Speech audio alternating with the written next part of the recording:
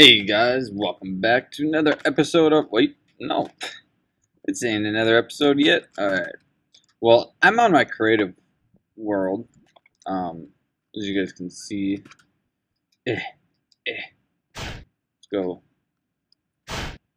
travel back to my place. It's a good way to travel, by the way, if you have the resources to do it. So, remember my door issue that I was talking about yesterday? Well, here's the fix for it.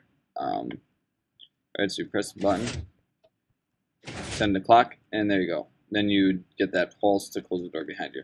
But that's not the meaning for this video. The meaning for this video is the MindCracker's, Etho, and I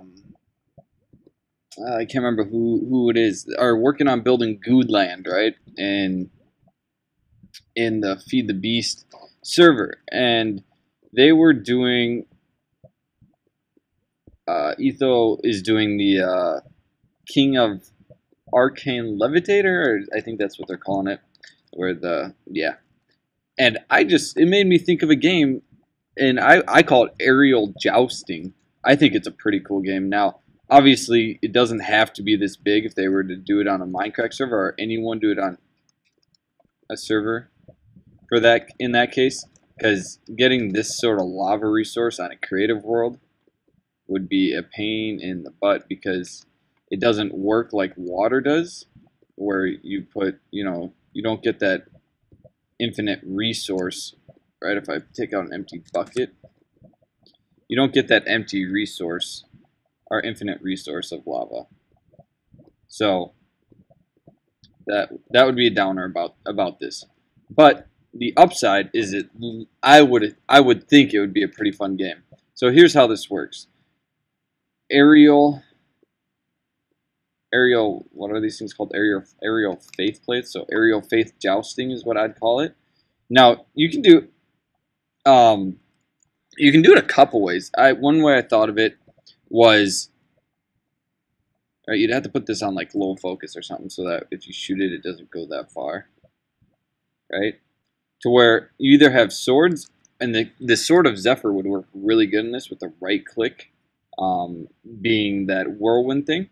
But here's what happens. So you step on it, and so if you get like 4 or 5 players on this, you go, right, and you're hitting each other, boom, boom, boom. Well, these are faced the opposite ways. So I put this water here in case if you do land like right here, you can get in real quick. You could save your life. But these go the opposite way now, so you could just go back and forth, and then at the end, both of these face the opposite way, so then you can go back into the fight.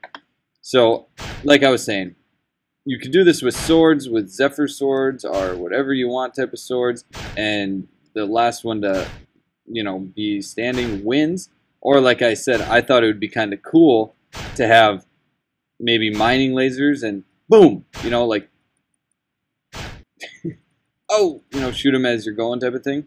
So that's my idea for the GuudeLand on Mindcrack server. I don't know exactly what they're calling it. Why is that block keep like moving? Yeah. So that's my rendition of what I call aerial Faith Plate Jousting. I like the idea. I think it'd be pretty fun to see those guys do. So, yeah, I guess that's going to conclude this little episode I have. Oh, wrong button. Not escape. There we go. Crouching in the air. So, thank you guys for watching like always. My name's VLSI. Dream big.